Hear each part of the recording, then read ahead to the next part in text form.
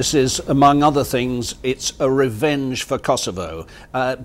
Russia puts the whole of this in a wider political context, Jim, than just the recovery of parts of the Georgian state. Russia is looking here to spread the lesson to other nations around the Caucasus and in Russia's near abroad that those nations should look to Russia as the dominant power in the region, should forget any dreams of joining NATO as Georgia and Ukraine have had. Russia is also resentful of the eastward spread of the European Union and of NATO and of the US missile defense plan now becoming a NATO missile defense plan with batteries placed in former Russian allies like Czech Republic and Poland.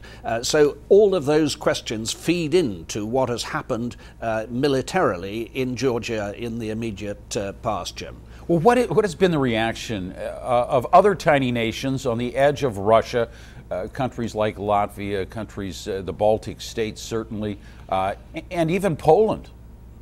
Well, there are worries, of course, in countries like Latvia with a large Russian population that any invocation by the Russian population in their nations that they are being oppressed or hard done by in some way could lead to other Russian intervention. But I think there's also a feeling among the European Union leaders that Mr. Saakashvili, in taking the action he did in South Ossetia at this particular time, was perhaps a little headstrong, and that he'd misinterpreted the degree of support he was going to get from Western powers and from European Union powers in particular, misled perhaps by that invitation at the NATO summit in Bucharest back in April, when Georgia wasn't given the membership action plan taking it on into NATO, which President George W. Bush wanted, but was told that yes, sooner or later, you will be a member of NATO. So I think Mr. Saakashvili thought he was going to get a lot different kind of support than he's had in this conflict, Jim.